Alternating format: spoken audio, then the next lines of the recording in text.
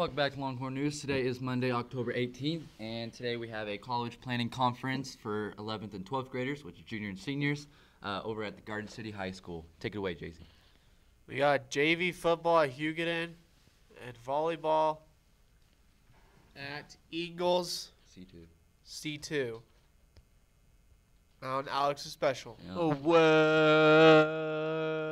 Welcome back to the Alex Special. I'm Alex. And today we got a This Day in History. And on this day in 1947, American test pilot Chuck Yeager became the first person to break the sound barrier. Now on to world news. Welcome back to World News. First thing up, we got Southern Border Patrol seized up to 50 pounds of fentanyl. Not to lynch.